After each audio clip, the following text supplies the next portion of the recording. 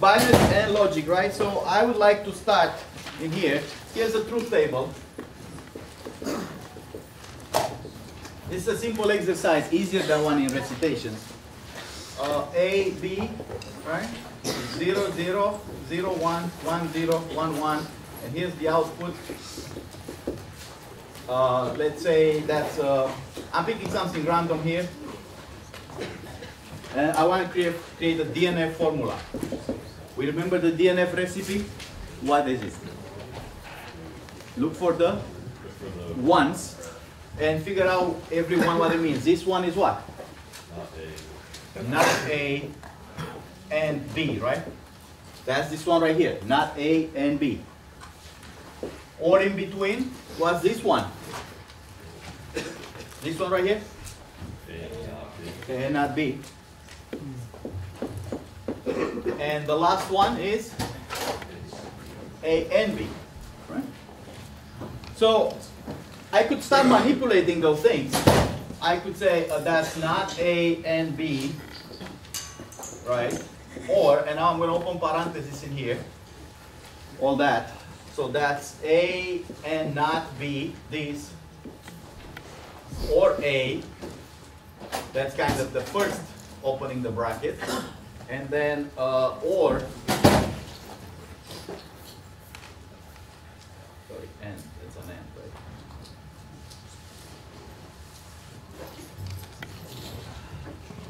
right? A and not B, that, or B. So what I did, I open up parentheses, I take this as a whole, and I did it this or A, this or B, I got here. Then this is not A and B, or A or A. Now I'm opening this stuff.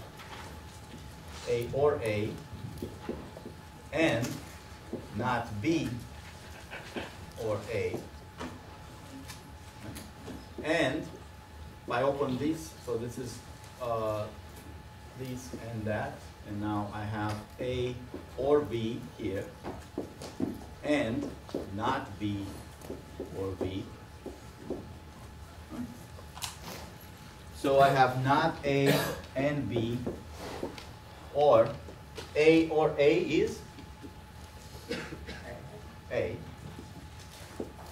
and not B or A, and A or B, and B or not B. That's true, right? I'll write it as 1.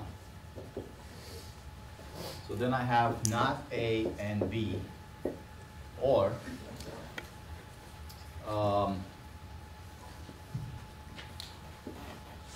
A. How much is A and not B or A? I say in here, this comes down to A. A has to be true for this to work. And when A is true, this one was true. And we can open parentheses, make it so we don't skip steps. A and B, and not B, or A and A. A and A, it's A, right? And A or B. So that's not A and B, or this here is A. A and A or B, that is A. So how much is this now? Not A or A, and B or A. Not A or A? True. True. So this whole thing is A or B, which we could have tell from the truth table. It's A or B. Right? Gives 1 when one of them is true. What is the CNF formula? Recipe. Look for the 0. So I only have 1 0, and I'm saying I don't want to have that case. That's saying I don't want to have not A and not B. Not A and not B is this right here. But I say I don't want to have it. So that's saying, how do I negate, how do I move these nots in parentheses? That's not A or not B, which is of course A or B. So that's a little bit of logic. Here's quite a few things that the other sections went through.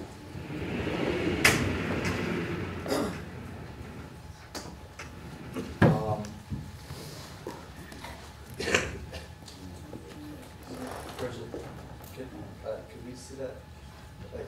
We need to see that more? Let me do it here then. Write something in here. Because I don't want to erase that. For any x integer, 2x plus 1 is odd. True or false? Can you reread the second thing you said? What? Can you reread the second thing you wrote, please? This? Yes. 2x plus 1? Thank you. I sometimes make the ones. True or false? True. True. I could have said this part here, there's a predicate that says odd of 2x plus 1. That means the same thing. It's saying that is an odd number, written as a predicate. Or you can write, plain English, that is odd. In this class, that's fine. How about for any x, z is the set of integers, right? There is a y, also integer, and x plus y is even. Is that true? For any x, I can find a number that when I add those two things, that's even. True or false? True. True. For example, for any x, I get to pick the y, right? I can pick y 4 minus x. Is that an integer? If this is an integer, 4 minus x is an integer. And then their sum, I can say here, pick or choose. The sum x plus y will be? If I chose y to be 4 minus x, when I add x to it, what do I get? 4. Is 4 an even number?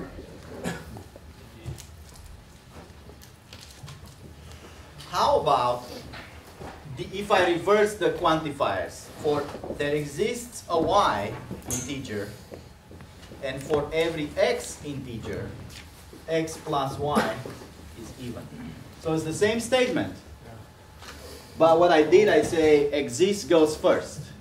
In this case, y would have to be fixed. You can pick any y you want, but you have to choose it first. And once it's chosen, that's it. It's fixed. Is that true? No. Because for any y in Z, no matter how you pick this y, if I choose, as a counterexample, so whatever somebody picks the y here, if I choose the x to be 1 minus y, then the x plus y will be what? Somebody picks a y, any y, and I choose an x 1 minus y. That's a valid integer, and it's allowed because it's for any x. What would be the sum then? 1, which is not even. How about the following statement? Can I move the board now? How about the following statement? For every xy in Z, x plus y is even if and only if x is even and y is even. That's one piece. Or x is odd and y is odd. So what I'm saying is this is two implications here. It's that implies this, premise, conclusion, but also backwards, premise, conclusion. That's what if and only if means, right? If and only if. You can also write it as this and that. Means it goes both ways. Remember, one is the implication. The other one, the reverse, was called what? Hmm? The conclusion implies the premise is called what? No. So the implication A is B, that's implication. B implies A, it's called converse. And what is the contrapositive? Not B implies not A. That is the same as the implication, but not the converse. Remember last lecture. So this one is the implication, the other one is the converse. Now, if I think this is true, right? To get an even sum, you either have to sum up two even numbers or two odd numbers. So you can prove it that if it's even, I get this. And then I have to prove the other way that if I'm in one of those two situations, that's why it's an or in between, then I get an even number. Right? So how do we make a proof of these statements? Question? Well, now it's gonna say how we do it. Okay. So let's do it really quick because it's simple. I'm going to put this sign. Every time I see an if and if, when I make a proof, I'm going to say which way the proof goes. So when I put this sign, I'm making that proof that way. When I put the other sign, I'm making this way. Sometimes I can make a proof directly in both sides. So then I don't put any sign or I put the equivalent sign. So this way, I'm saying x plus y is even. That's my premise now. You don't have to write premise. I'm going to say true. Whenever we prove something, we start assuming the premise is true. Because that's what's given to us. Right? And now I have four cases. X, Y. Sorry. The cases are even. I'm going to write even as 2 times something. Because even numbers are 2 times something. And y is also even. I'm going to say this is 2 times, say, g. That's even case. And then I can have 2k plus 1. That's odd, right? The numbers that are odd are 2 something plus 1. And this is still even. And then the other case is 2k to g plus 1. That's an odd and even. And then this is 2k plus 1 to g plus 1. I have 4 cases. This is all the possibilities that there are for 2 numbers. Even, odd, odd, even, odd, odd. And I say if my premise is true, so I can say this is case 1, case 2, case 3, case 4. My premise is true. The first thing I'm going to say, I have to be in case. I can compute here the sum, right? And I get 2k plus 2g.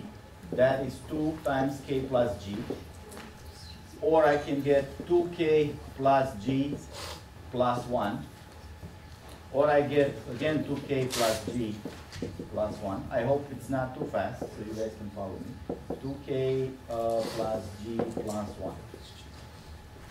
I just added up these quantities, and I used 2 as a common factor between them. So now I know what those are. This in here is even. This is odd for sure. This is odd. And this is even. So I'm looking at my cases and I'm saying, if this is even, then I must be in case either 1 or case 4. Right?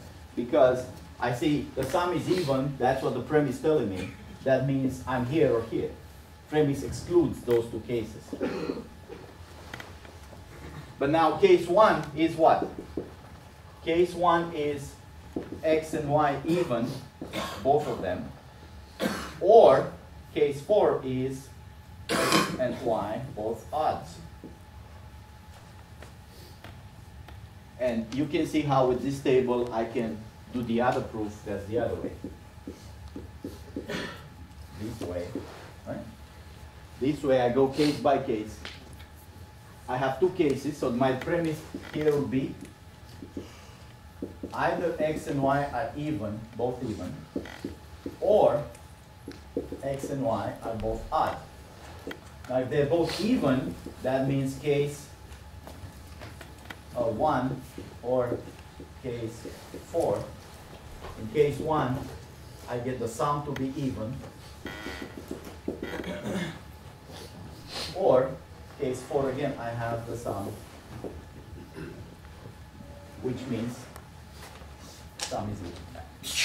Now, in these proofs, in this class, formalism is secondary. I expect you guys to be able to follow a formal proof. That's not very formal, but I could make it more formal. That's not expected of you to make formal proofs. What's expected is to be clear the reasoning. You know, the reasoning has to be rigorous, has to be mathematical. But how you write it, like if you put or instead of the or sign, or if you say even instead of even the predicate, that's okay. As long as your thinking is rigorous and correct, we take it. So we put emphasis on thinking correctly, not in writing rigorously mathematics. So if you make mistakes in thinking or arguments, that's going to cost you. But you can write informal proofs. What else do we have?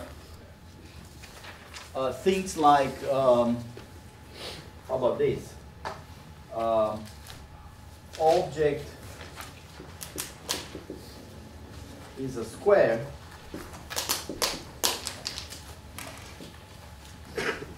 if and only if object is a rectangle. The object has equal sides. So that's an and between those statements. Is that true? A square is a rectangle with equal sides.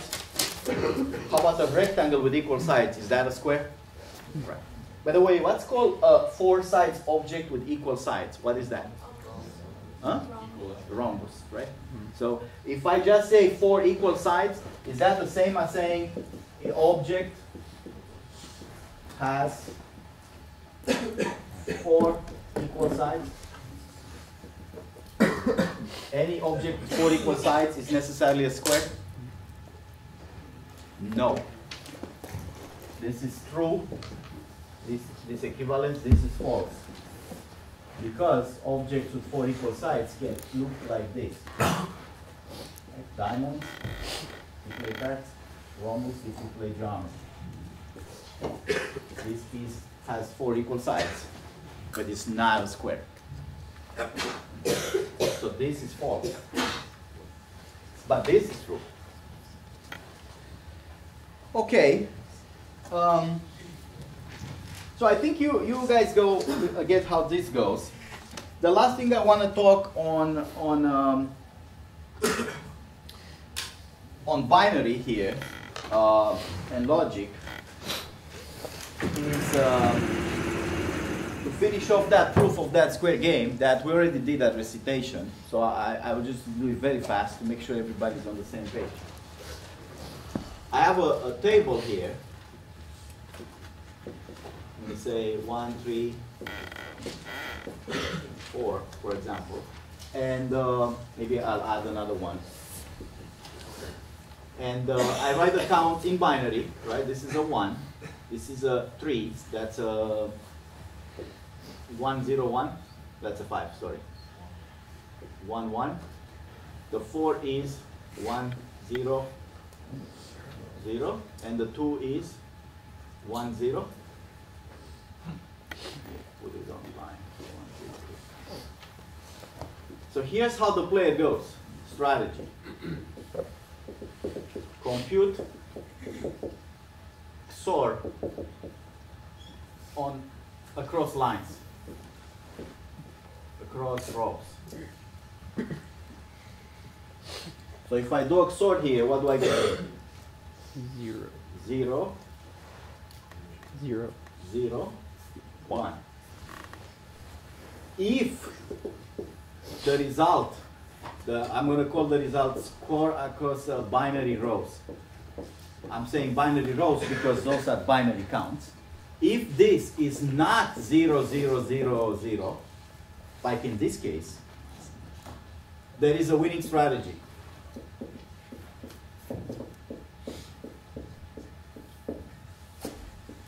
So the player who moves now has a winning strategy. The strategy being reducing the sort to 0, 0, 0, 0. So the strategy is make XOR of binary rows equal 0, 0, 0, 0. That's the strategy. So if it's already 0, 0, 0, 0, unfortunately there's nothing I can do. The other player has a winning strategy if he plays correctly. Maybe he makes a mistake. But how can I bring this? I'm guaranteed to bring this in one move to 0, 0, 0, 0. How do I do that? So the move is what? Take the highest count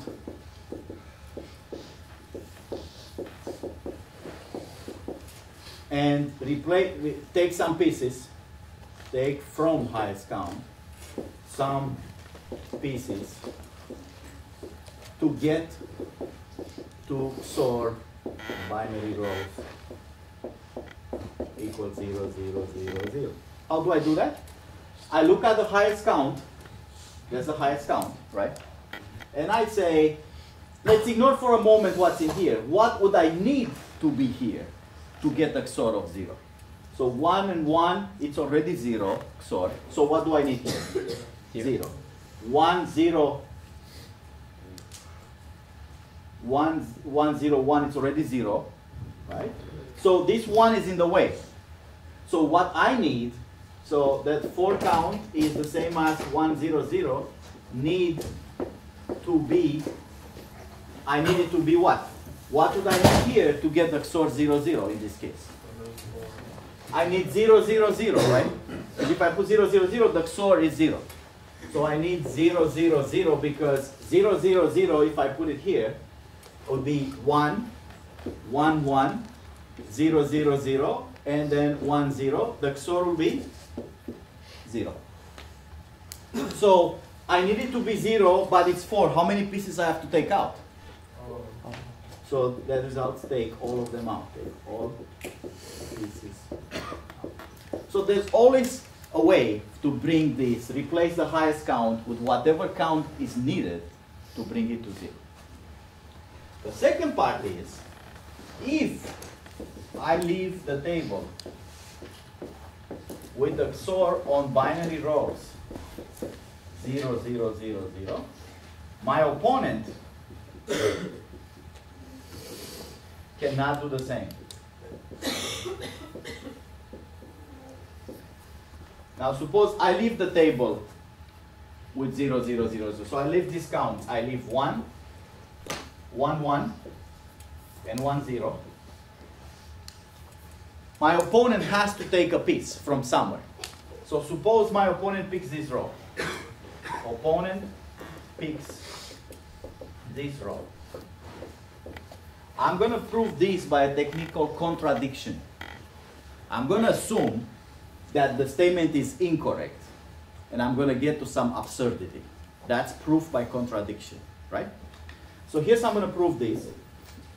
And I'm going to say here contradiction, or by contradiction, to give the reader an idea very clearly from the beginning how this proof is going to go. How many people have seen proof by contradictions? About half. Okay, so that's a very well-known proof technique. It's proving the contrapositive instead of proving the implication. Say, let's assume the conclusion is false. We'll do some derivations, some mathematical manipulations, and we'll reach something impossible. Like the premise has to also be false. So how are we going to do this? We're going to do two things. First, let's assume opponent has a move to leave it 0, 0, 0, 0. Right? That's contradicting directly the conclusion. The conclusion of this statement says my opponent, when it moves, cannot leave the board at 0, 0, 0, 0. the negation of that is assume there is a move for my opponent that will keep the table 0, 0, 0, 0. Right? Is that the negation of the statement? So the statement says there is no such move. That says there is a move. So it's a negation. What we're going to do is going to XOR the other rows. Meaning except the one my opponent moves on. So in this case, which will be, if opponent picks this row here, what will be the other rows that are being XORed? This and this. So those will be a XOR of the rest of the table, which is 1 and 1, 0. The XOR of that, if I do it by rows, is what? 1, 1. 1, 1. Now let's take the original count, the one that I left. Let's call this value here A. Let's take the original count on that row. The original is how I left it, 1, 1, right? 1, 1. I'll call this B. And let's leave the opponent after move count on that row. We don't know what that's going to be. Let's just call that C. So opponent moves on this row, take some pieces out. We don't know how many. But I leave it as 1, 1. That is my count B. The XOR on the other rows is A. And opponent, after it moves, can take 1 piece or 2 or 3 pieces out. It's going to be left with a count. Who's with me so far?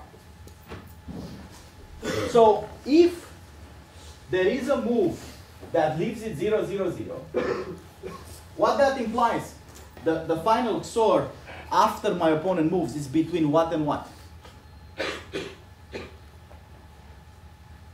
After my opponent moves. Is the rest of the rows have to be untouched, right? My opponent can only move into one row. If he picks this row, the other ones have to be untouched. Right? Every move can only happen in one row.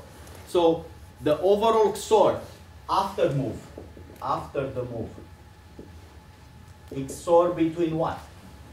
All the other rows, which is A, and what my opponent leaves there on the table, which is C. That has to be, according to this hypothesis here, the contradiction of the contradiction of the conclusion, the negation of it, that has to be 0, 0, 0, 0, right? That's what it says. There is a move that leaves it at 0, 0, 0. XOR. But that XOR is between the rest of the rows and whatever my opponent leaves, this C. We don't know what the C is, but there is some count that does this. How about before the move? When I left the board, we had a XOR between what and what? Not after my opponent moved. When I left the board this way, XOR was between the other rows, which was still A, and when I left the board, how many pieces were on this row here? B. Which was also 0, 0, 0, 0, because that was what I left to the board, 0, 0, 0, 0. So let's recap the thing. Who's A? A is the XOR on the other rows, the rows that are not being touched by my opponent. Who's B? B is the count that I leave in, 1, 1. Who's C? The count that my opponent leaves in. Because my opponent chooses this row. I'm just saying, I don't choose the row, my opponent chooses, but whatever the row is, A is the XOR on the other rows, B is the count I leave on that row, and C is the count my opponent leaves on that row. If I leave it at 0, 0, 0, XOR between A and C, and my opponent has a move to still leave it at 0, 0, 0, that means that XOR between A and B is the same as XOR between A and C. Remember the theorem that we did at recitations? If that's true, implies what? B must be equal with C. This is an exercise from the recitation material. Why is that a contradiction? Why is B cannot be equal C? Because what?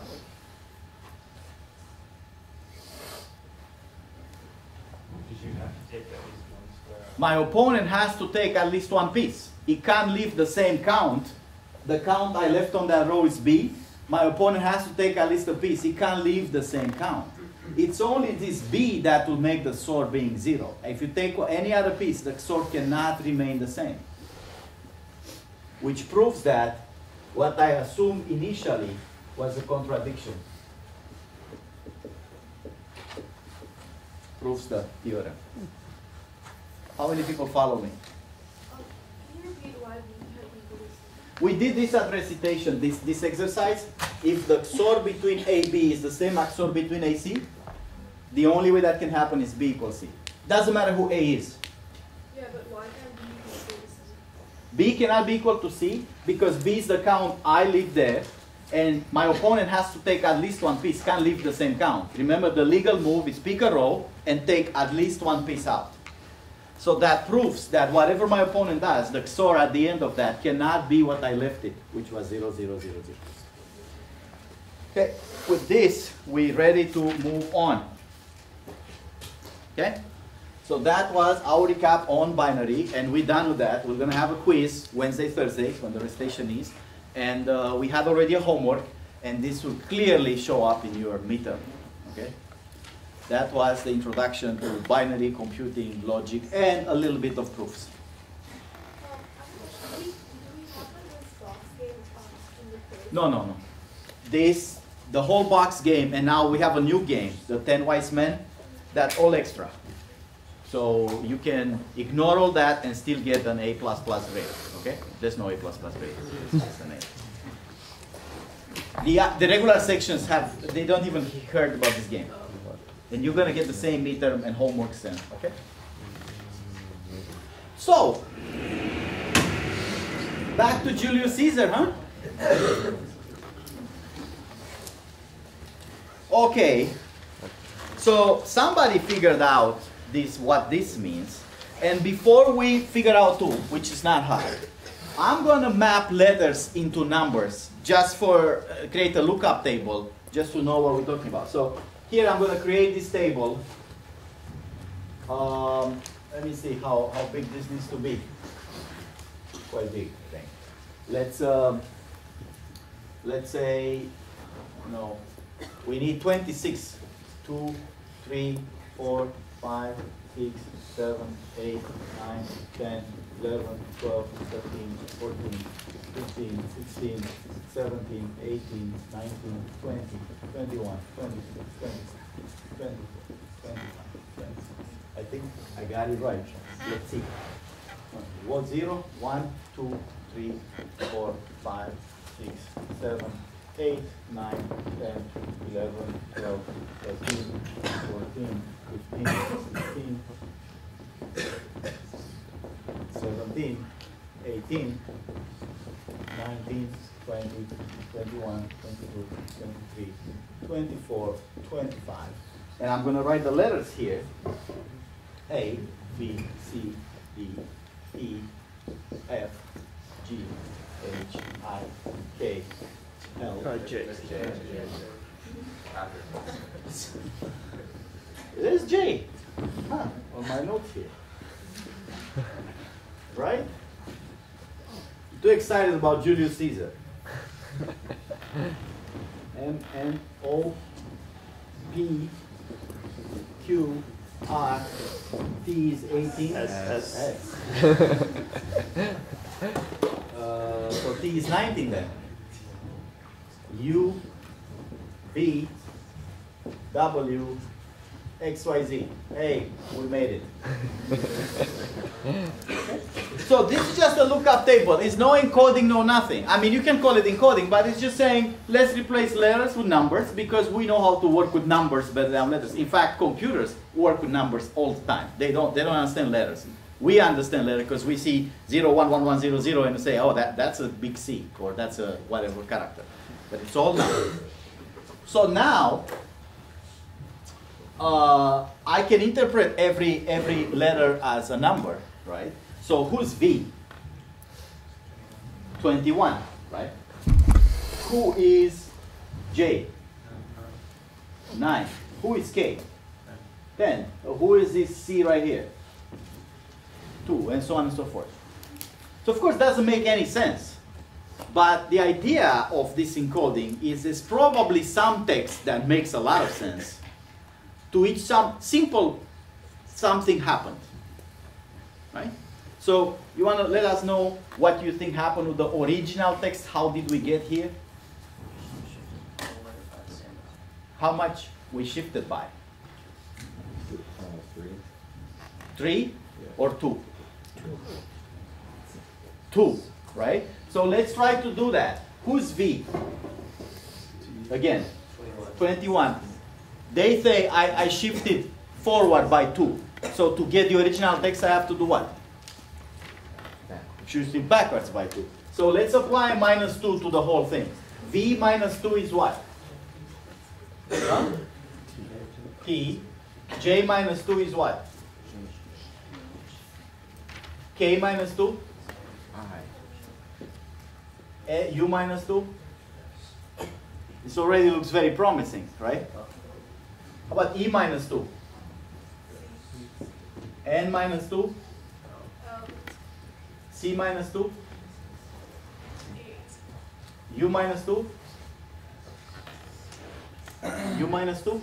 S. S. And then this U again, so it must be S again, because it's the same transformation. If one of them is, this looks very promising. Sounds like English, right? Okay. K minus 2? U minus 2? S. V minus 2? T. Q minus? J? C? A. T? R. And F? E. Aha! But how do you That's how Caesars worked. This ciphers of Julius Caesar. how do you figure out how much you need to shift by? Right. So that's the whole module about. Okay. How do we figure that out? It turns out it's easy because there's not too many things to try, and a lot of texts won't make sense. Only one will make sense, and it's fast to try. So it's a little bit of brute force. That's not hard. Yes. Question? I mean, you could also like, How did we find out the -2, right? you could look at like the is and sort of like. So there's many ways to say by what are the typical 2 words vocals in English, and you don't try that many because there are not that many, and you quickly find these. So what are the 3 words in English? QQ indicates 2 letters that are the same, so on and so forth. So A minus 2 would be Y then? I'm getting there. I'm getting there. Okay? So she asks the following question. That worked because the original text, what was the highest letter in the original text? The one that goes the most to the right. Was this T, right, I think? And the most to the right, when I add the 2 to it, I get V. So I didn't have the problem of moving too far away, right? But what if my original text is having some late letters, right? That maybe the statement is this class is too hard, yay, good thing. What do I do with the yay? In this way, I have to add 2, right? This way, I'm subtracting 2. So how would I add 2 to y? You can wrap it around. I can wrap it around. So y plus 2 is what? A. A. A plus 2 is E. and y again plus 2 is A. So the idea is that we want to wrap the thing around, which means this table is not very good in terms of how it looks. We would rather have a wheel. Let's do that. How about we make a wheel here? So let's say I put a 0 here. And what's in the middle of the wheel?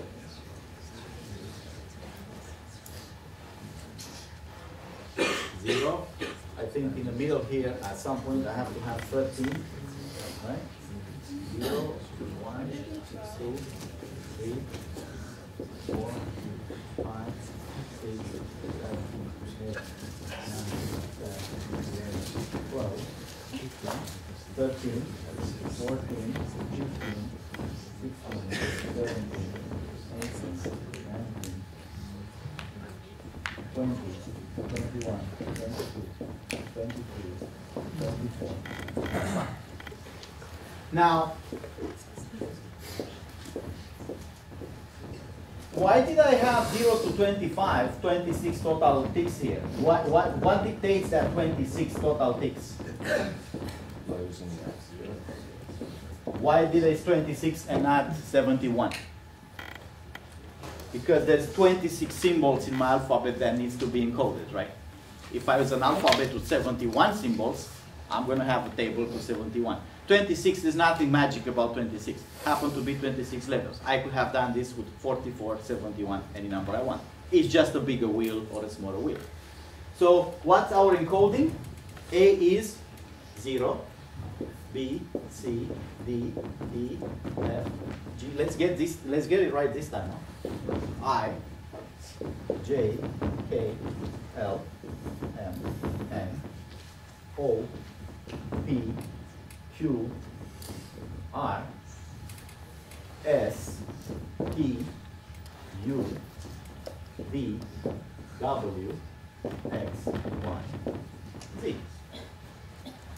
Now with the wheel, it's more clear how plus and minus go. Plus goes, of course, on the positive side, right? Every time I do plus, I go that way. And every time I do minus, I go this other way. So my encoding in this case, so I'm going to say here encoding, I'm going to say this is the message. This is the original message. Original is that. Original is a variable here. And the encoding is what? Was original. How did I get the encoding? Original plus 2, right? That's what I did to get encoding. I take this message and I add the 2. Now, to do the addition of 2, I had to map the letters to numbers. So addition works, because it doesn't make sense to say L plus 2. But I have this lookup table, which is universal. The table never changes, or the wheel. And I just say, whatever letter you see, add 2 to it. Add 2, add 2. And because it's a wheel, anytime I go, whatever letter you have, I'm just going to add 2 and move on the wheel. If I'm at the end, I just move forward. Okay? And the decoding, so encoding is do something with the original message. Decoding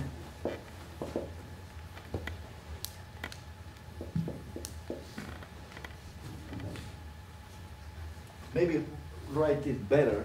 There's a better schema to say. Here's I have the original message. If I encode, I get a cipher. Let's just call this one a cipher.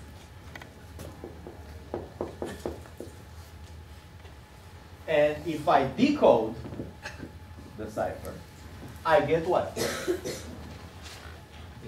How these messages work. If I encode them, I send my messenger on the other side, they have to be able to find the original message, right? That's the whole point of communication. If I encode it to something that nobody can understand, what's the point of sending a message? So if I decode, I have to get back the original. My encoding and decoding are functions. This is what function? How the encoding works? Adds 2, right? And the decoding, how that works? Subtracts. They are inverse to each other. Whatever one does pushes the letters on the wheel 2 positions. The other one has to push it back 2 positions to get the original message. Who's with me so far? Very good. Okay. Turns out this is too easy, right? He figured out in 2 minutes, and we didn't even teach encoding and decodings, right? So how can I make it more complicated? I have to create a more complicated encoding function. And if I add, instead of 2, I add 3 or 4, it's equally easy to figure out what it is. Because some things will be easy to find. They just popular in English text. Everything that moves by a constant amount, even 2,000 years ago, they knew how to decode it. So here's a more complicated, so this is a more complex encoding function.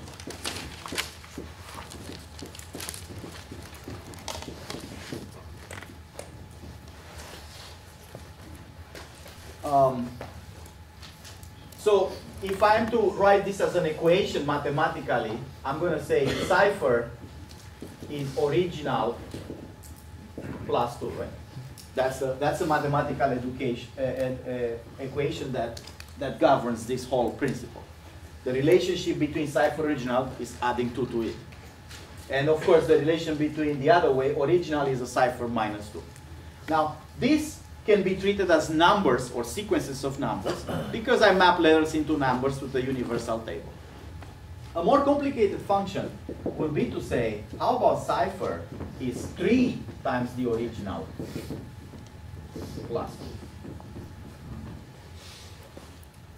So not just adding 2, but multiplying with 3 and adding 2. Yes? You have to do mod 26 design? Right, so for now, yes, the answer is yes. But how do we do that? So I look at the original t. T, what is 3 times t plus 2?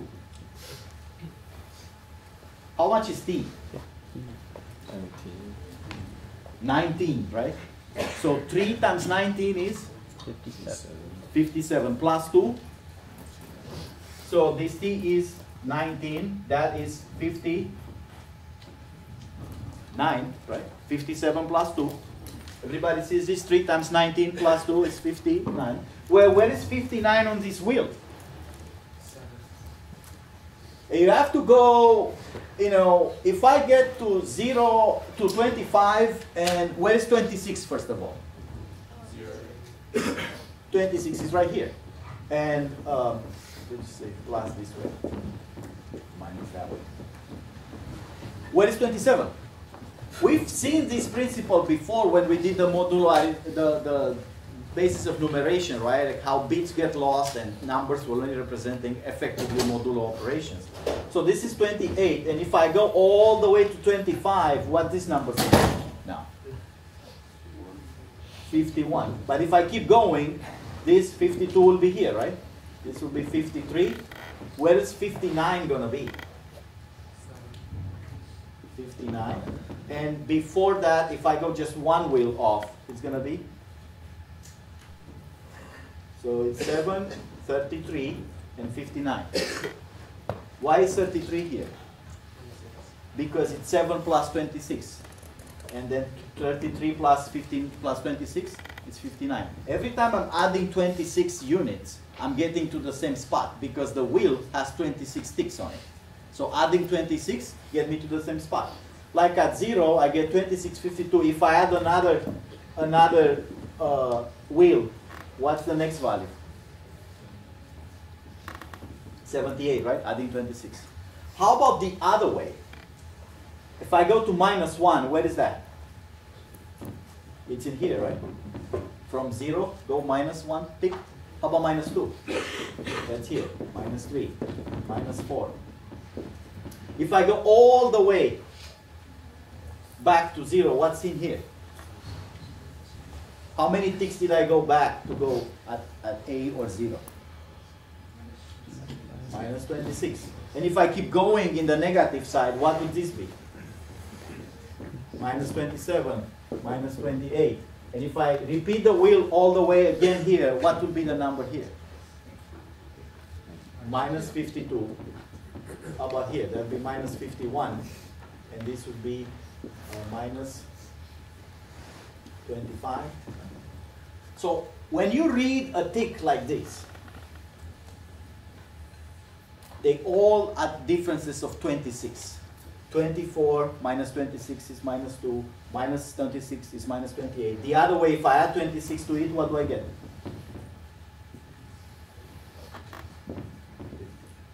So all those ticks correspond to units, arithmetic progression of 26. And similarly here, See how they all correspond to progressions of 26? 0, if I increase 26, go again the wheel 52, which is 26 plus 26. Go again the wheel 78, which is 26 plus 26 plus 26. The other way is minus 26 minus 52. All these ticks will work that way. For example, this one here, 7, 33. If I subtract 20c out of 7, what do I get? Minus 19. And if I go against the wheel again on the negative side one more time, minus 45. The ticks are at unit of 26. We good with that? Any questions? Okay, but now I have 59. So where is 59? 59 is right here, right? So what is this now? This is an H. That's the first character. Right? Because I look at 59 and I get an H. That's just a lookup table. 59H. How about the second character? I'm taking the second character, that's an H, which is what? 7, right? So if I do 3H plus 2, I get what? How much is 3H plus 2? Huh? Which is?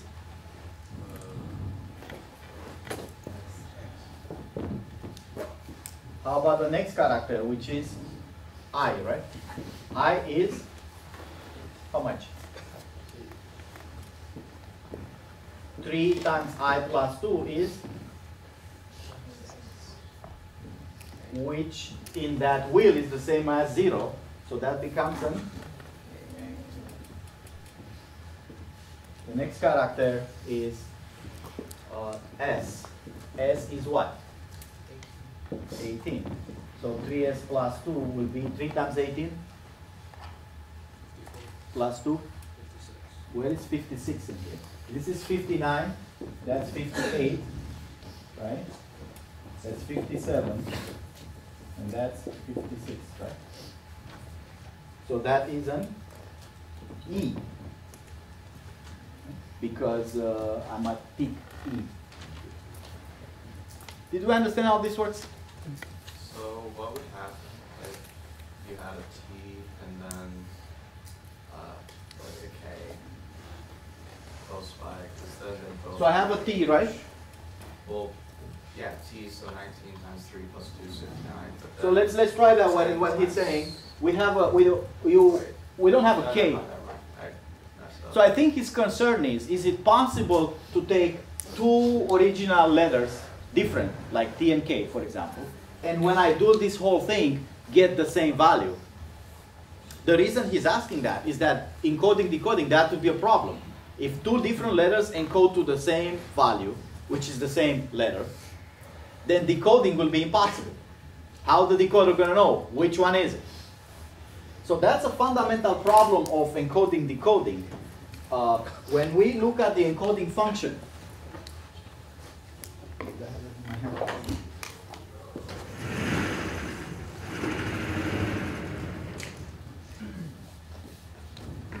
so there's actually two problems that we need to address, and that's one of them. So I'm going to say here, encoding, decoding.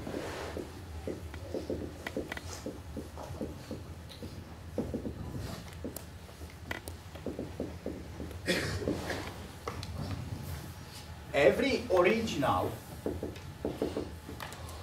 if I have, say original 1, some letter, goes, I'm just going to call it O1. O1, that's an original letter. That will go with my encoding function. Encoding. To the cipher corresponding of O1. Like for example, through this cipher, 3 original plus 2, T went to H. As an example, letter T through the encoding 3 times original plus 2 went to letter H. Now, if I have another letter, O2, that goes to the encoding, to, of course, a different thing, the first property, that's the one he was saying, we want, if O1 is not the same as O2, if I have two different original letters, like T and K, we want this to mean the cipher of O1 has to be different than the cipher of O2. So we want two different things, two letters, any letters, T and K, A and B, A and C, Z and A, whatever, two letters, if I pass them to the cipher, to get two different values. I don't want to get the same value, because if I get the same value, I wouldn't know how to decode it. And the other one, so that's property number one. Property number two is we need the decoding function.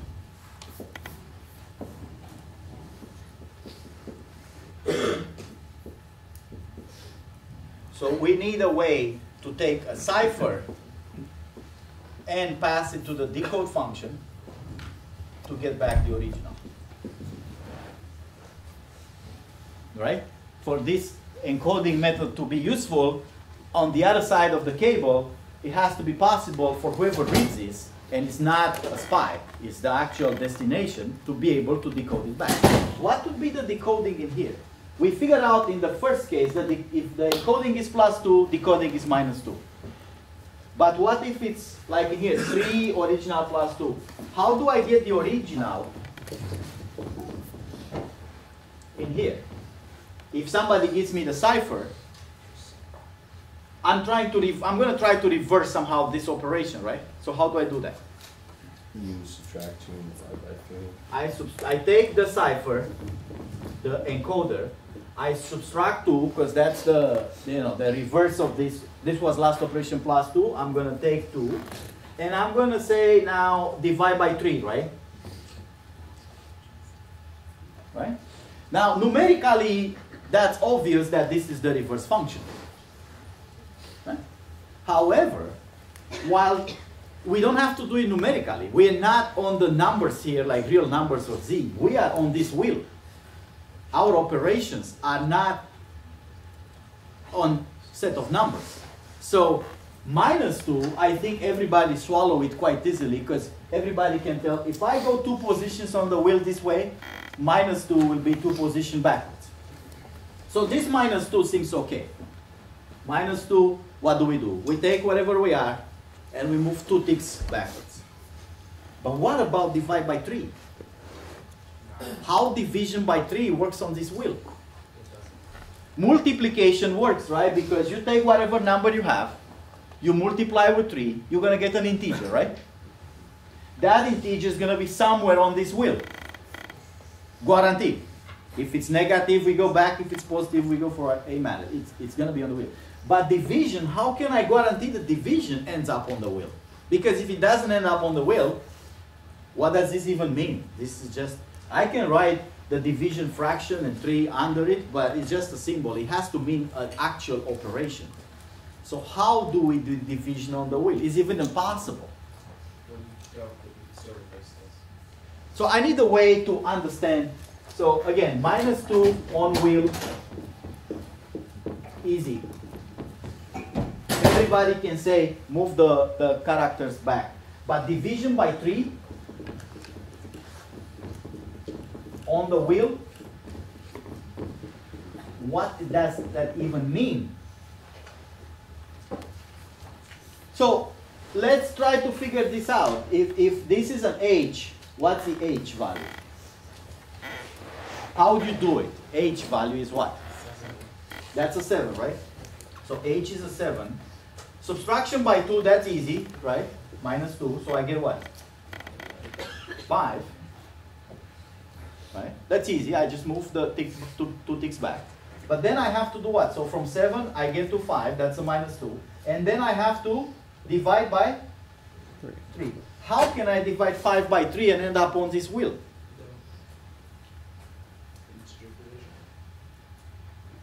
See? That's why we need modulo arithmetics, to figure out how this division works. You have an answer for this? Oh, well, I was just going to say you can add 26 into its division. How about we guess? Can you guys give me a number that when I don't know what this is here, right? That's what I'm trying to figure out. This, let's call this variable x. What property x needs to have?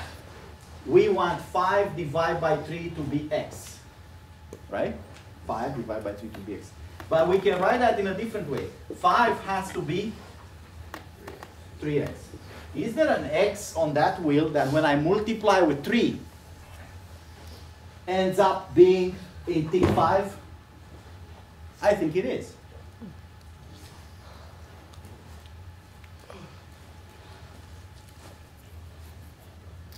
How about 19?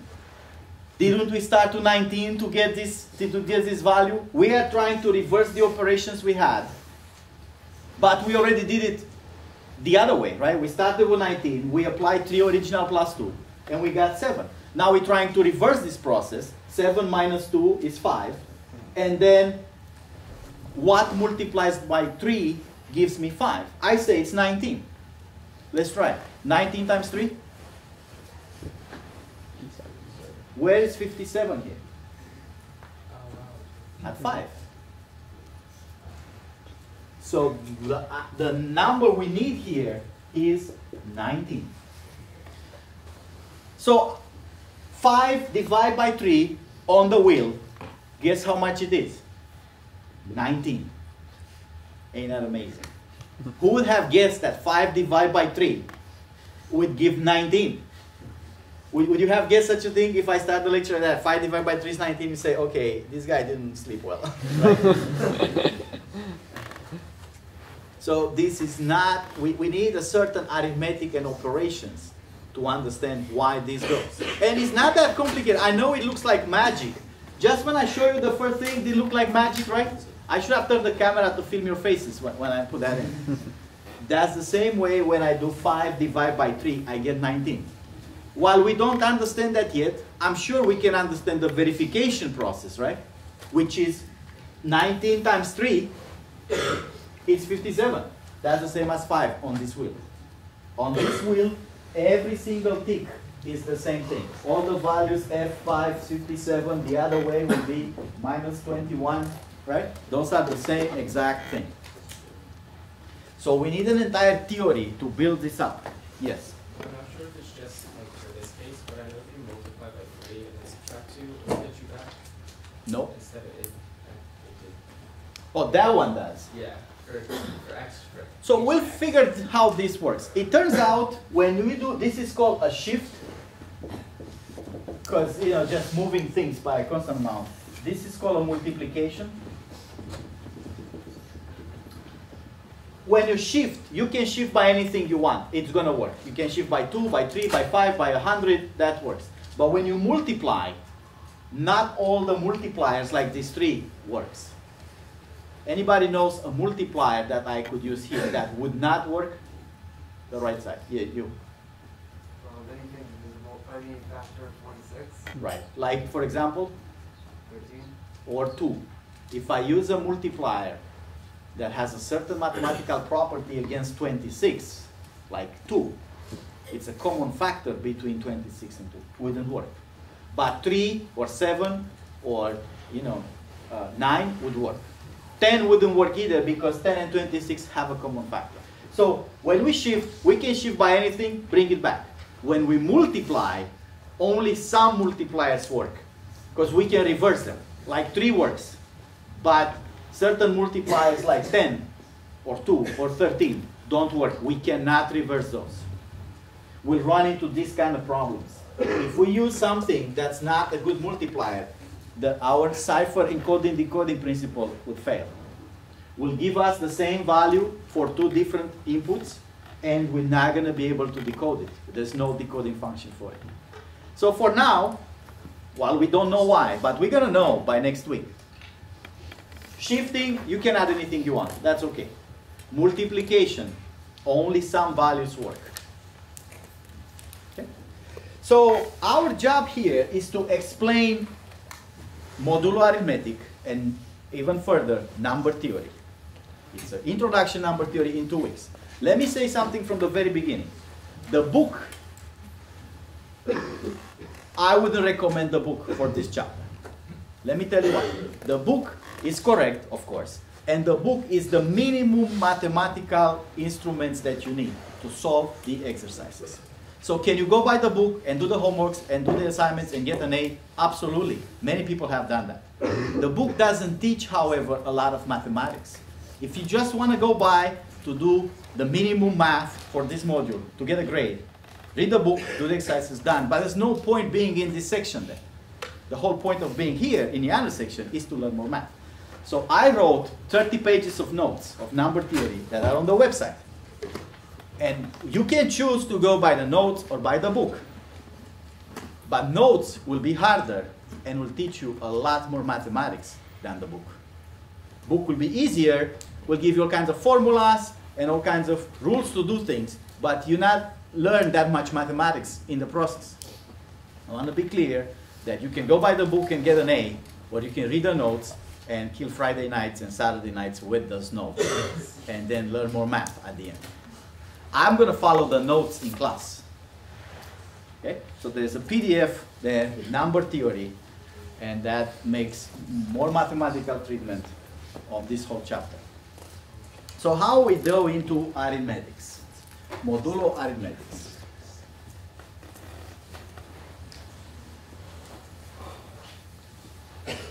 We're going to figure out these ciphers, and we're going to do some that are a lot more complicated than these ones. Even this one that's more complicated, it's easy to break.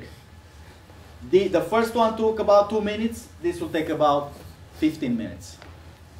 So still not good if you want to hide your messages, right? Takes 15 minutes instead of 2. But we're going to, at the end of this chapter, going to give you a cipher that's impossible to break. Nobody knows how. And that's how all encryptions in the world is based on that mathematical principle that we're going to do at the end of the chapter. So modulo arithmetic.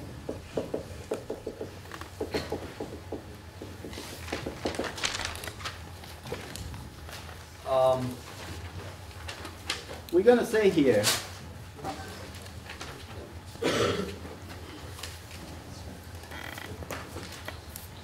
n is the base or the mod,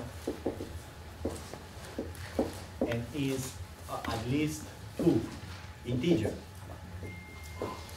and this is fixed. So this n never changes. In this case, what is n here? It's modulo what? 26. Now you can pick an n. You can do it modulo 7 or modulo 11 or modulo 25, whatever you need. But that's always fixed. In a problem, n will never change. Whatever the modulo works on as a base, it's going to be fixed. Everything else is a variable. So if a is an integer,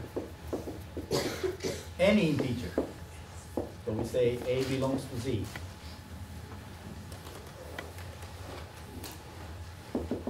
there exists unique q, which is the quotient, and r, which is the remainder, both integers. R has to be in the set 0, 1, 2, up to. The reminders are division with n are 0, 2, and minus 1. That explains why this wheel goes from 0 to 25th. This is n minus 1, right? So, of course, I want to emphasize that this also means R has to be positive. So every time you get a reminder that's not positive, you're doing something wrong. A can be negative. A can be either positive or negative, but not the reminder. Okay?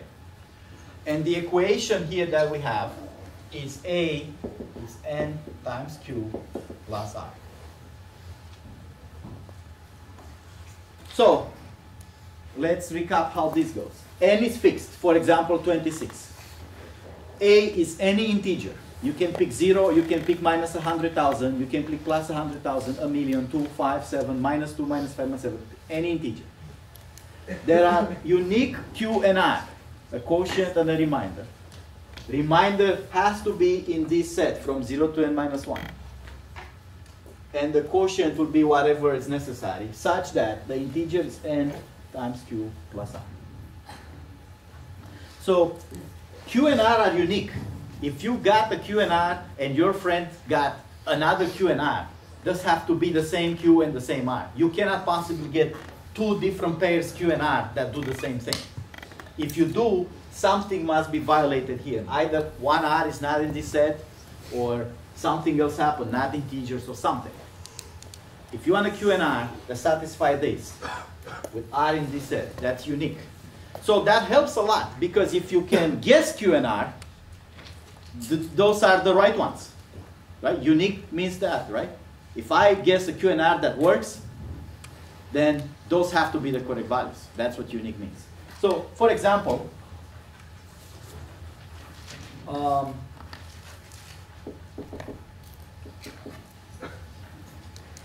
let's say n equal 5 and a equals 63. I write 63 is 5, that's n, times what's the quotient? 12, and the remainder? Is this a valid reminder? That's your first question all the time when you see those reminders. Is this a valid reminder? I need what? 3 to be in what set? What's the set of possible reminders if n is 5?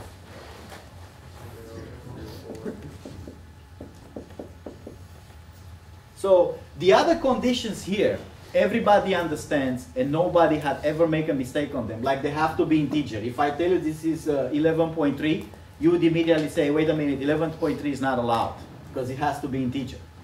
But this, most people don't check. They get all kinds of R's, either negatives or way over 4, and they pass through. That's a mistake. R, a reminder, has to be in this exact set. Otherwise, not valid. We have a name for this set. This is called Zn. Of course, it's different for different n, so this will be what? This is Z5. So the symbol Z is the same like the integer set, but then if you put an integer, positive integer next to it, you don't mean the whole Z, just from 0 to 4, 0 to n minus 1. So the remainder must absolutely be in Zn, which is from 0 to n minus 1. Always check that. How about if I pick a different A here, say I pick A minus 11.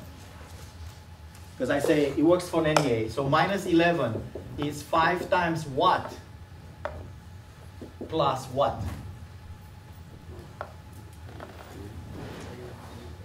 Hmm?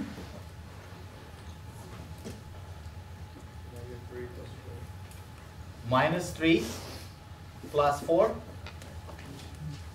Is that correct?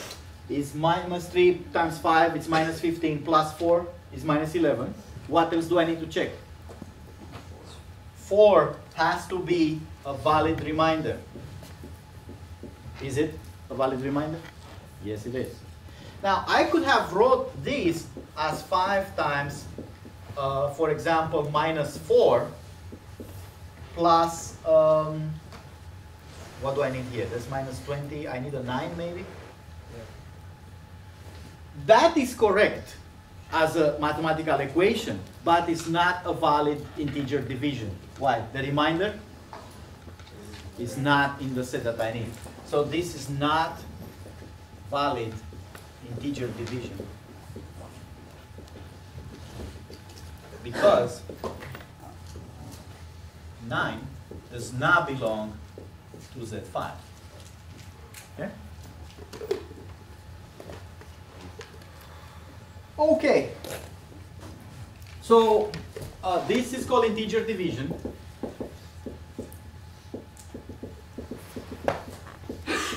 And we say R is A modulo n. That's how we call this. We don't refer to Q in this equation, to the quotient. What is the meaning in English of this? If I divide A by N in an integer division sense, then what? I get remainder R. That's the meaning of this. It doesn't specify what the quotient is, other than, of course, the quotient has to be an integer number. So that is the definition.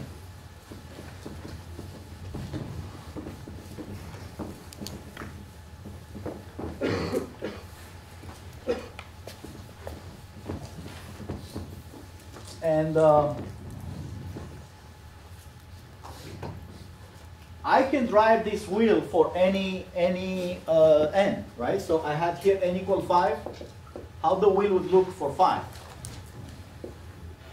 0, right?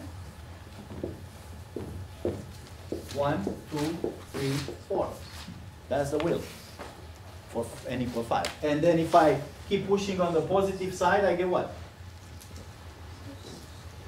In here is 6, 7, 8, 9, 10, 11, 12, 13, 14, 15, so on and so forth. If I go on the negative side, this is the same as minus 1, minus 2, minus 3, minus 4, minus 5, minus 6, minus 7, minus 8, minus 9, minus 10.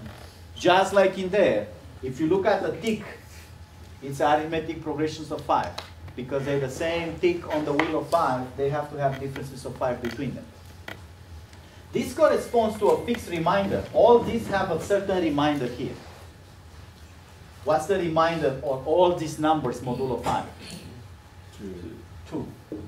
While the reminder on all these numbers is 4. Right? Because by adding 5, I don't change the reminder. I could have drawn this wheel for 11. Here's another wheel for n equal 11. 0, 1, 2, 3, 4, 5, 6, 7, 8, 9, 10. 1, 2, 3, 4, 5, 6, 7, 8, 9, 10. Those are the Z11, right? So that's Z11. It's all the numbers from 0 to 10. And then if I keep going on this wheel, 11 will be here, 12, 13, 14, 15, 16, 17, 18, 19, 20, 21, 22, 23, 24, so on and so forth. If I go the other way, that's minus 1, minus 2, minus 3, minus 4, minus 5, 6, 7, 8, 9, 10, minus 11, minus 12, minus 13, minus 14, minus 15, so on and so forth. If I look at all those ticks, what's the difference between those numbers? 11. And the remainder of all of those numbers at 11 is what? This is R equals 7 bucket. How about in here? This is R equals 3 bucket. Everybody that falls in that bucket will have a remainder of 3. Everybody that falls in this bucket will have a remainder of 0. How about this bucket? 6. Every integer in that bucket will be a remainder of 6. At 11, of course. For different n, we need different wheels. That's a wheel for 11. That's a wheel for 5. That's a wheel for 26. Okay? So let's, I want to do a theorem now. Quick thing. And actually it'd be better to have the definition here. So I'm gonna erase this board.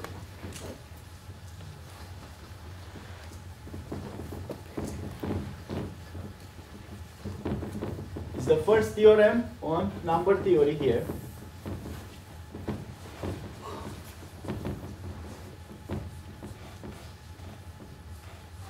We're gonna say the following. N corresponds to Zn, right? 0, 1, up to n minus 1. All these n's have to be at least 2, an integer, of course. the following statements are equivalent. Now I should say in this module, part 2 of the course, every number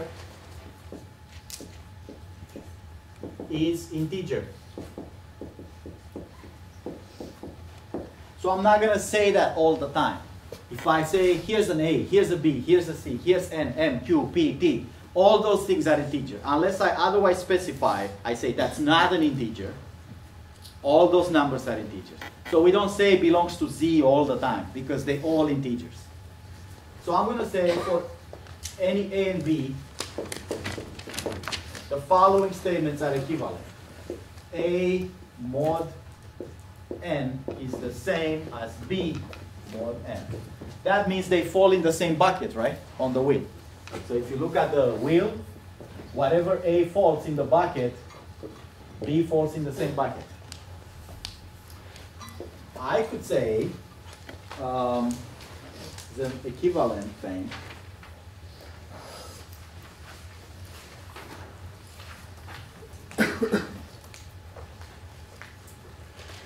A equal B mod N.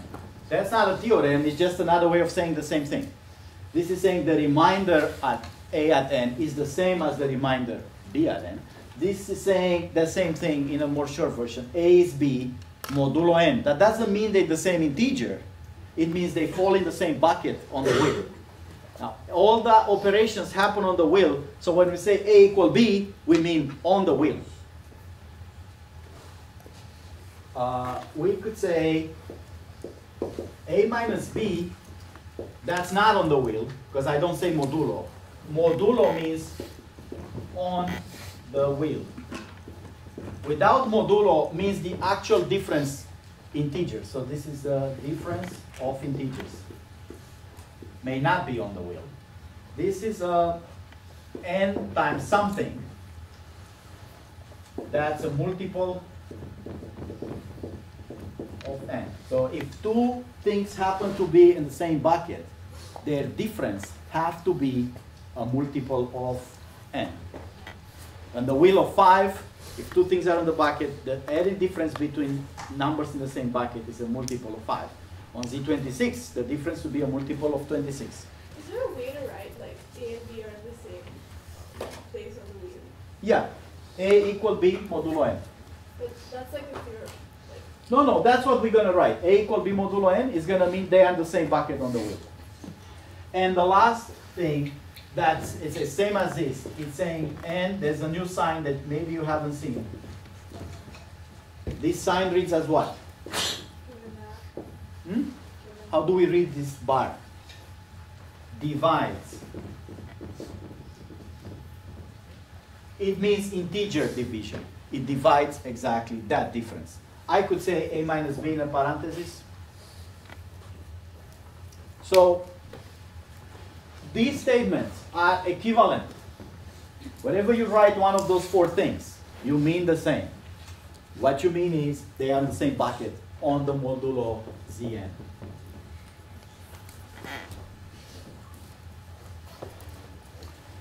Right? So let's do an example here. Let's say if n is 11,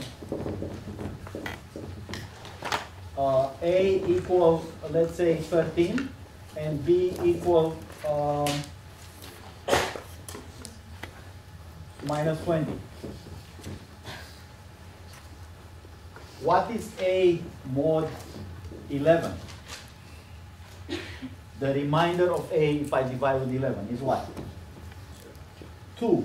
Because 13 is 11 times what? 1 plus 2. Right?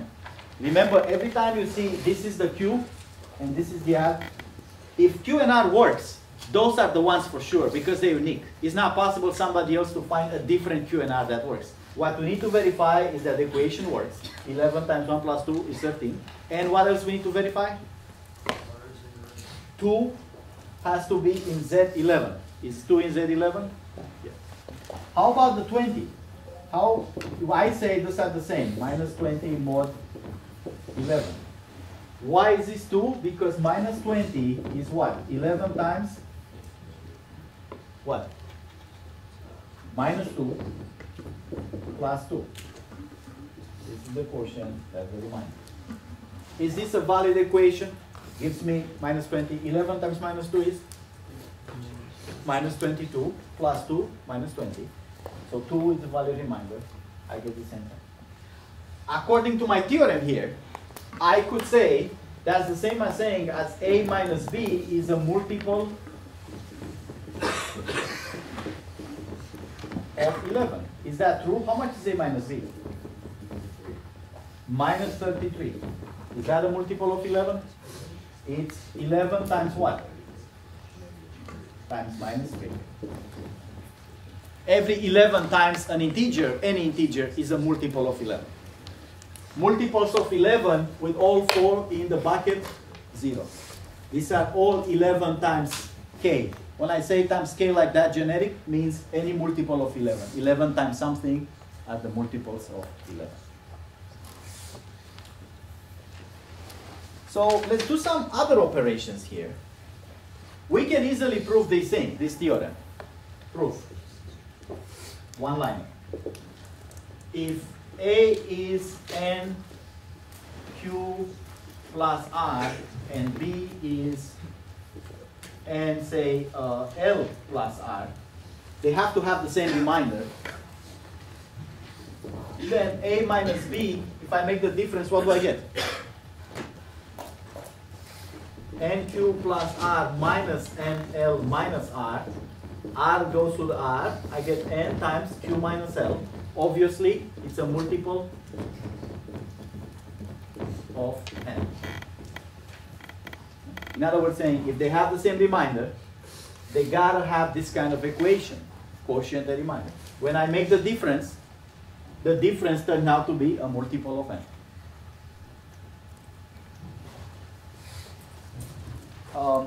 Let's do another operation here.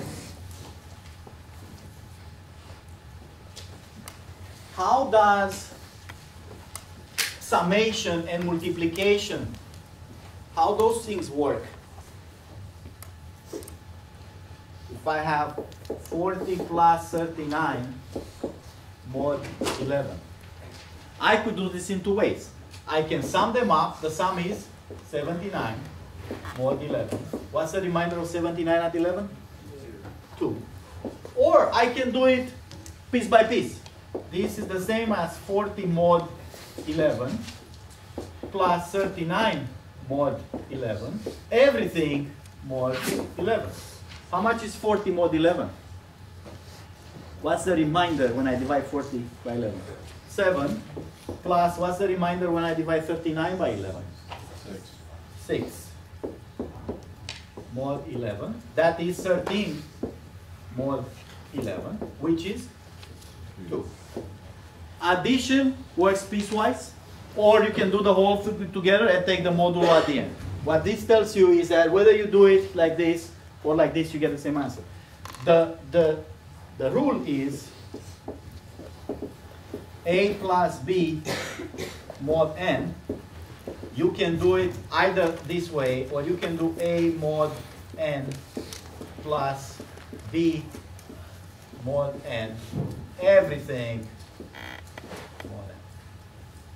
Same thing for multiplication. A times B mod n is A mod n times B mod n. Everything mod n. So we can verify this. For example, 40 times 39 modulo 11. This value is 1560. Can somebody divide this by 11? Tell me the remainder.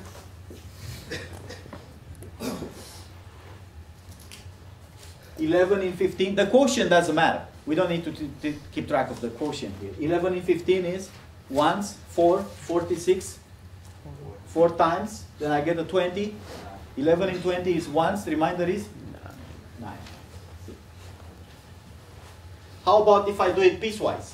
That's the same as 40 mod 11 times 39 mod 11 everything mod 11. How much is 40 mod 11? 7 times 39 mod 11? 6. We did those modes in here. Those modes are the same. The operation is different. Mod 11. 7 times 6?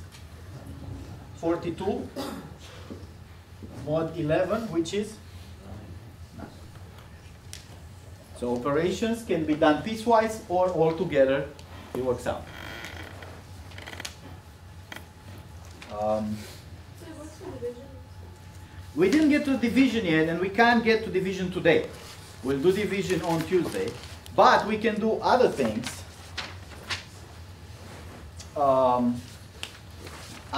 Let me see, I have an example here. Since I'm at mod 11, maybe I keep going with mod 11. So I've done addition and multiplication, and I've done this nice theorem here. How about raising at the power? Which is really multiplication, right? In some sense, it's just multiplications one after the other. So I have here 13 at 2 squared, mod 11. This is really 13 by 13, right? So I could say 13 squared is what? 169 mod 11. So if I do 169 mod 11, what do I get? I could write that. If you guys need, when you write it, a little help on paper, like I do it in my mind, and you'll do it in your mind. But for right now, you can say, well, that's 11 times what? 15? Right? That'll be 165 plus 4 mod 11. Whenever you write something like this, it's obvious what the remainder is. The whole point of doing this, I didn't teach you division, is to have this 4 here. Is 4 a valid remainder modulo 11? Is it in G11? So this answer must be 4. Because I take the modulo, the quotient goes away. I only keep the remainder. Or I could have done it as 13 mod 11 times 13 mod 11, everything mod 11, right? Piecewise. So how much is 13 mod 11? 2 times 2 mod 11, that is 4, right? Easy. How about 13 to the 4th? No big deal. We think 13 is that true? Is 13 to the 2 to the 2? Right? So if this is mod, you have to say mod 11, because if you don't say mod 11, this is a big number, right? This is like tens of thousands. So mod 11. Well, I could take directly the mod here, which I already got. 13 squared is 4. So it's 4 squared mod 11, right? I replace 13. Let me put another step here to be clear what I mean. 13 squared mod 11, everything squared, and then mod 11, right? So I say I took the 13 squared inside the last square. I say do the modulo first there, then square it, do another modulo. So I already have this answer from above. 13 squared mod 11 is 4 squared mod 11, which is, how much is 4 squared? 16 mod 11? 16 mod 11, which is 5. You can be aware that these works are positive numbers and negative numbers, all the same. And maybe one thing that we can do is, you can easily see how repeated squaring allows me to, what would be the next power of 13 that I get by just squaring this one. I can easily get 13 to the 8th, right? Because that is 13 to the 4th square, mod 11, mod 11. So I already got the 13 to the 4th, that's 5. 5 squared mod 11, how much is that? 5 squared is 25, modulo 11 is 3. What would be the next power of 13? In this, I can get 13 to the 9 by just multiplying with 13 if I want to. But if I square it again, what would be the next power? 13 to the 16 will be modulo 11. Will be what? It's 13 to the 8 squared modulo 11. I've already got 13 to the square. That's 3 squared modulo 11. How much is 3 squared modulo 11? 9, because 9 is a valid remainder. What's the point of doing this repeated squaring? That's pretty much like regular numbers. The point is, it's called fast exponentiation. Suppose I get 13 at none of these powers. These powers are very easy. Repeat square, repeat square. This one would have taken me how many multiplications to do it naively? If I do 13 times 13 times 13, how many multiplications I need here? 16. But this way, how many multiplications I've got?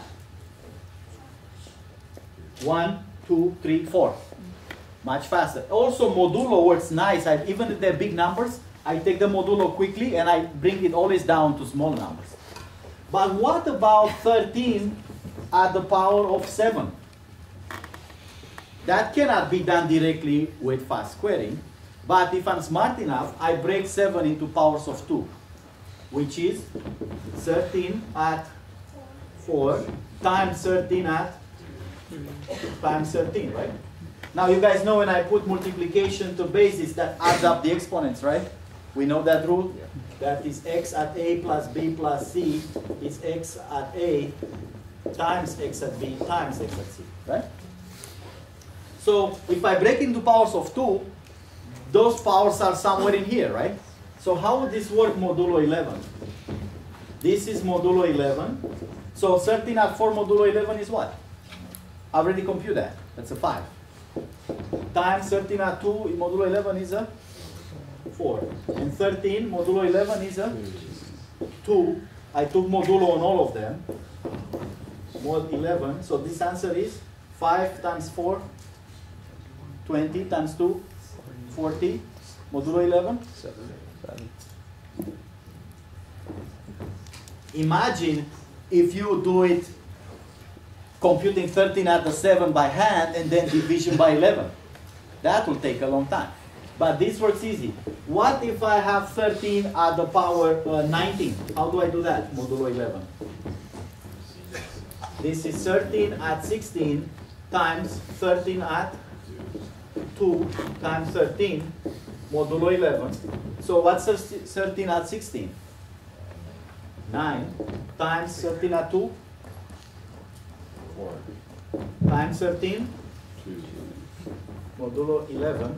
So 9 times 4. I could do it first, this piece. 9 times 4 is 36 modulo 11. 3 times 2 modulo 11. So that is a... So exponentiation, modulo anything, 11 is just an example.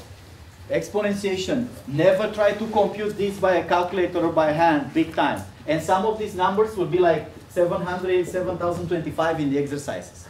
Please, don't attempt doing that.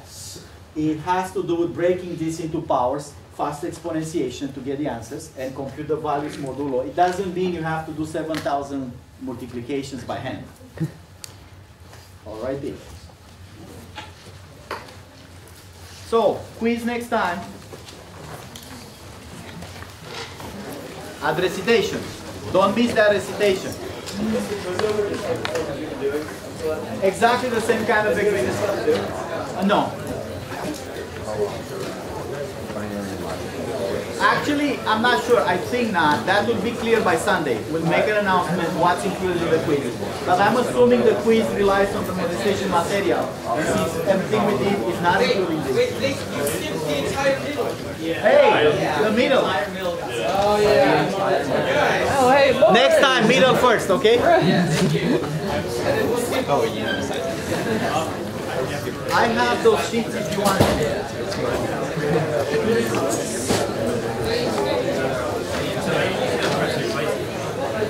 You're gonna get a 0.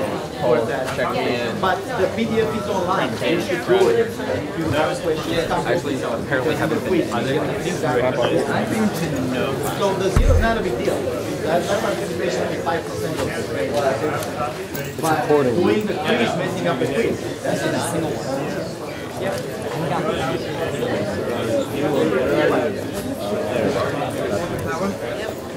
No, we don't. We go to RSA. It's not ecliptic. No, RSA relies purely on numbers. But there are all kinds of technical forms that are prime number generators. Maybe that's what it is. Because it has to do with prime single prime. If you handle prime single prime that way.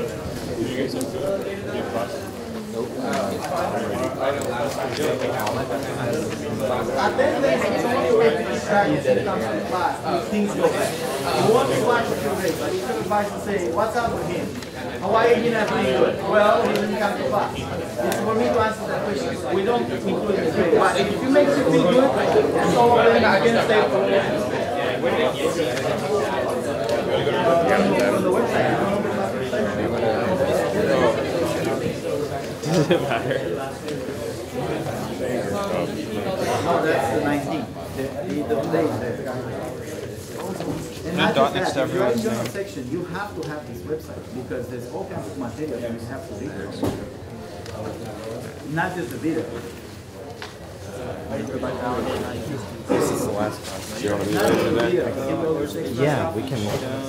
All the presentation material. Yeah, that one. Make sure you do this before the quiz. Like some of them we did in class, but some of them we didn't. Let me shut down the camera. Yeah, come.